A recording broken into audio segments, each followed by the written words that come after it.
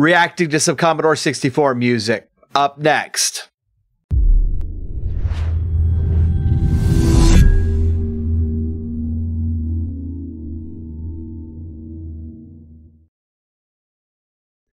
Hey everybody, this is the Techno Funk Boy. My name is Paul, and we're going to do some video game music reaction today. Going back to my roots a little bit. My first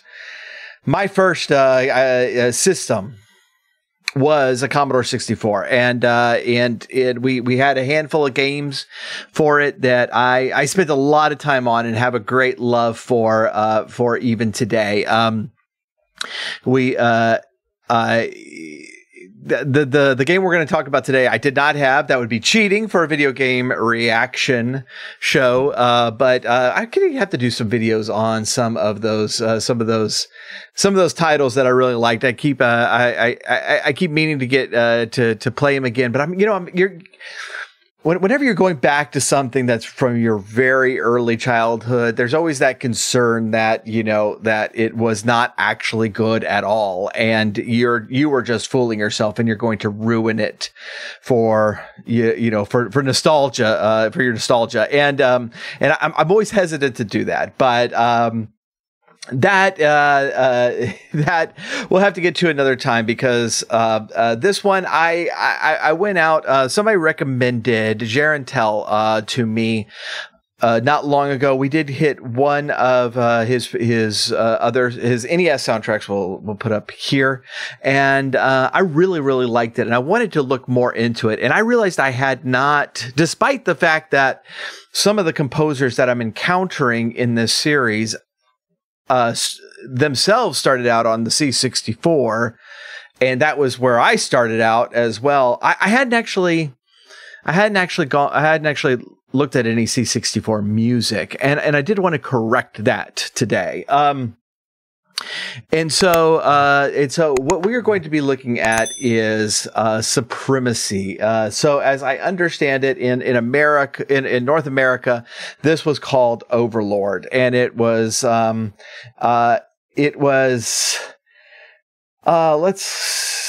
where's the date? Oh my goodness! This was originally came out in 90.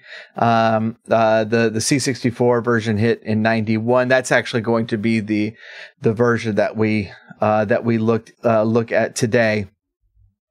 And eventually, there's DOS version, NES in 93, and I was completely unaware of all of these different versions of this game. It was a strategy game, and as I understand it, it is you're according to Wikipedia, protecting a network of planetary colonies to defeat. Can defeat your adversary who's basically trying to take over. And so, as I mentioned, this is the C64 theme song. This was and as having not played the game, I don't know of another song on the soundtrack, but this was pretty typical for Commodore 64s, where you kind of had a theme song, and there was sound effects during the gameplay, but there wasn't actually music playing. So we're going to check out the theme song today.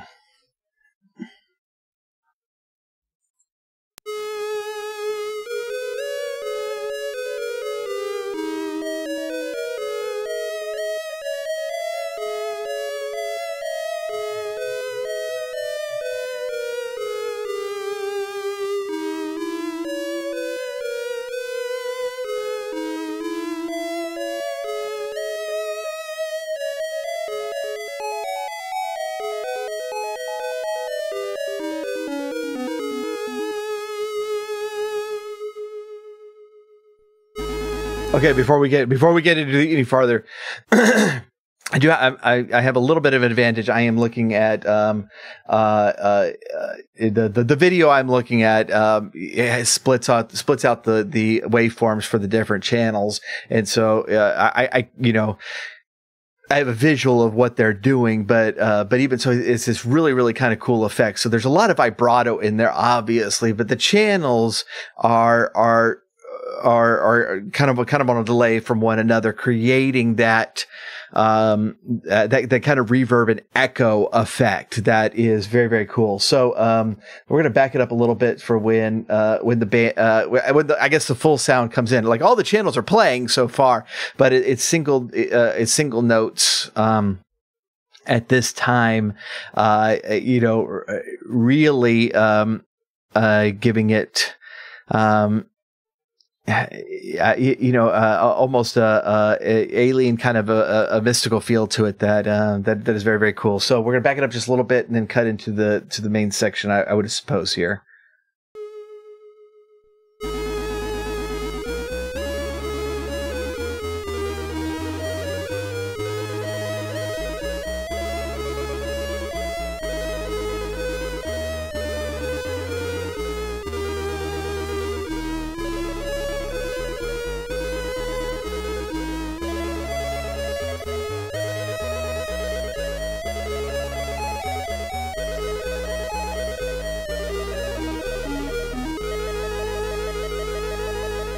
Yeah, I like this a lot. Oh, nice. I wasn't expecting that.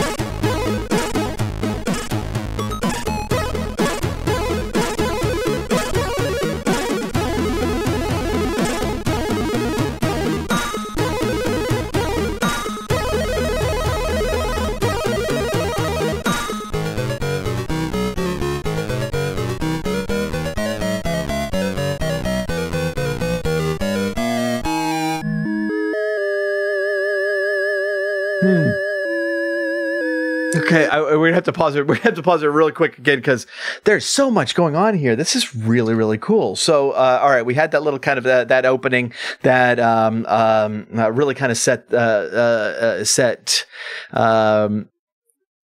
mood that was kind of had a thoughtful, kind of alien, kind of mystical feel to it, and then split the different parts into three actual harmonic lines that just kind of repeated it but filled it out into a more traditional, bass rhythm lead format. And that's kind of where I thought things were going to land until things picked up and got kind of the percussive beat in there. That was really cool. I'm not even sure, how where to draw the parallels, but you're starting off in okay. This is what it's making me think of. The opera scene in The Fifth Element, where it's very subdued, very meaningful, very thoughtful, and then there's a sudden and unexpected moment where things really pick up. And that is also where the action starts picking up in the movie. And so the movie kind of lulled you into this very almost like a sentimental moment. And you kind of thought, first of all, this was not a scene that I expected, but now I'm getting used to it. Now I'm kind of, falling into where, okay, I think I know where this is going, but then it twists back again, into more of an action thing. That's kind of the feeling I get here. Yeah. I mean, the genres are not lining up perfectly, in the analogy. This is not a one-to-one analogy here, but it's like when it starts off very slow and meditative, I was like, okay, this is not what I expected, but I'm now I'm in that gear. I can see this is where we're going, and then we shift the gear, and that's a nice way to, especially with a strategy game, that you are communicating several different things about the game. That that this is this is something that is thoughtful, but also with action. But then Tel shifts gears again and almost kind of does this Baroque type feel breakdown where we're not even going back to the original mood, because the original mood was kind of new agey and thoughtful. In that Baroque feel is much more of a throwback, except we're using electronic music, and that's always going to put a little bit of a kind of a technology feel to pretty much anything that we're doing, and that's the case here. But an appropriate case. This is a science fiction game, and so Tel is going through a lot. The main point, Tel is going through a lot of changes here, and they're actually flowing together really nicely. That is not inappropriate at all, and it's very, very cool, but also unexpected in keeping us as a listener on our toes, which I like. Let's keep going.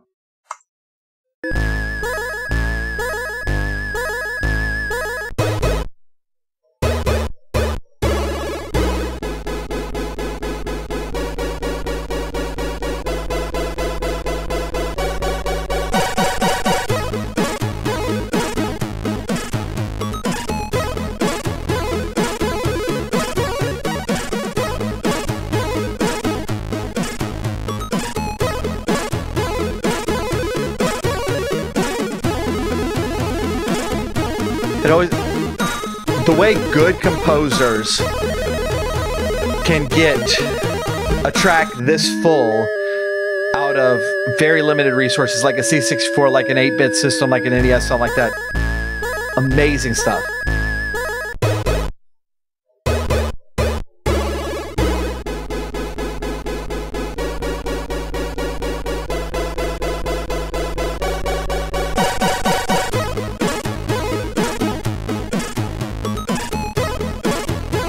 Yeah, this is great.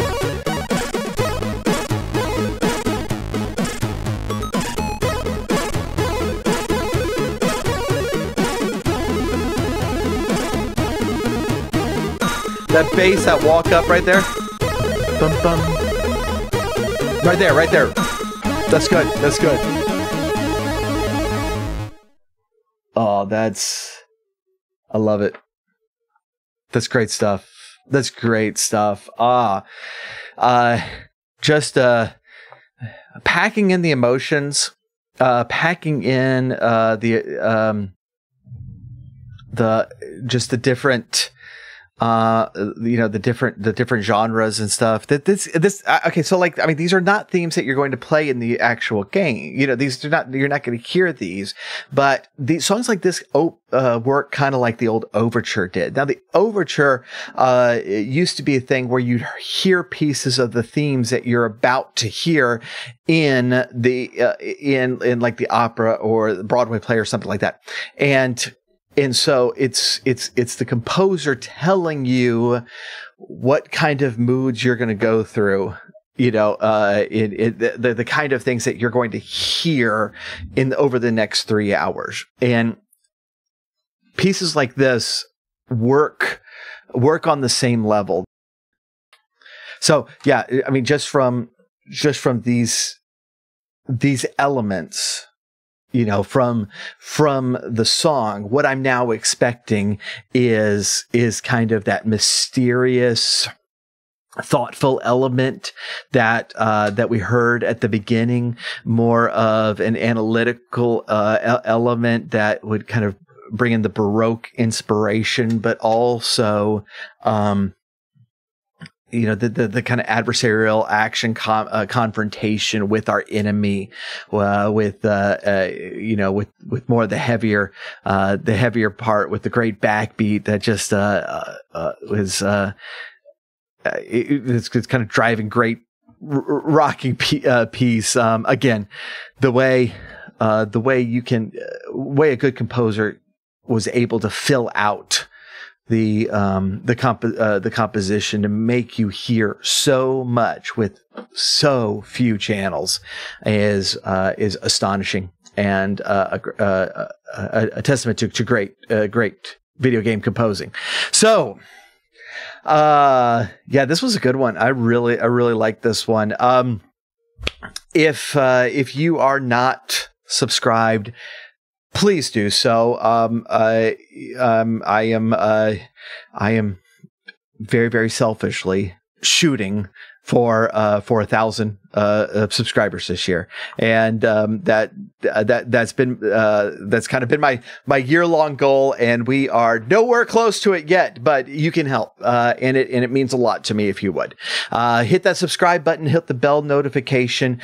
Shoot me a comment in the comment section. Anything you think that I need to listen to, whether it's a single song from a video game or a full soundtrack. I've done a lot of these so far, and so you can check out the kind of the back catalog. I have a playlist. I'll go ahead and throw it up there. It'll be on the at the end on the credit scene anyway. But these things are a huge help to me, if you do so. If you are looking to support the channel, there's a number of different ways you can do it. The best way right now, since I'm trying to grow the channel, is to share it. But I do have my own music out. It is in the description down there. I have a number of podcasts that I'm on, also in the description down there, and a Patreon that kind of supports YouTube music and podcasting, all of it down there, and even checking out some of my music on Spotify helps me a lot, and so really do appreciate it. I'm really curious if that thunder is coming through, because it's really bad. So I appreciate it, and we will catch you next time. I'm going to have one of these up every single week, and so we'll catch you next week.